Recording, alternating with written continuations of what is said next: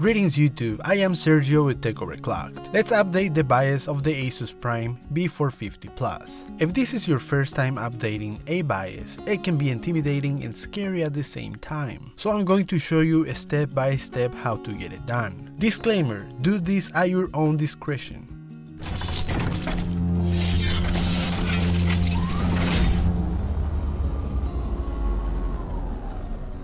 Okay, first go to Google and type search Asus Prime B450 Plus.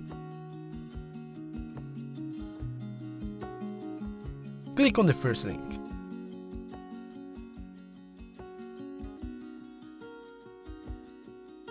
Go to support, then driver and tools, and select your OS.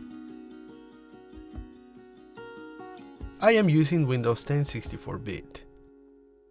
Use a USB flash drive and insert it in one of the USB ports of the computer, format it and make sure there is nothing else in the drive.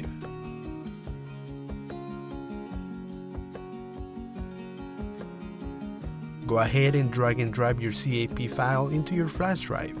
Once it's done, go ahead and re-verify that you have the CAP file in the flash drive.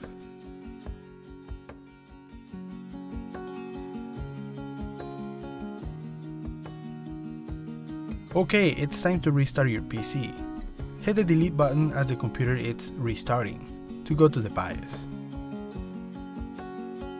Once you boot into the BIOS easy mode, go ahead and press F7 on your keyboard. Once you are in advanced mode, press the tool tab or menu. Click the Asus Easy Flash utility and select the storage device update method. Since we are getting it done manually, hit next and you will see that the BIOS automatically selects the flash drive. Pretty cool. Next, click on the BIOS update CAP file and then it will ask you if you want to read the file. Select yes. And you will see the progress at the bottom. It took me nearly 5 minutes to finish. Once it's done, select OK and boot back into Windows.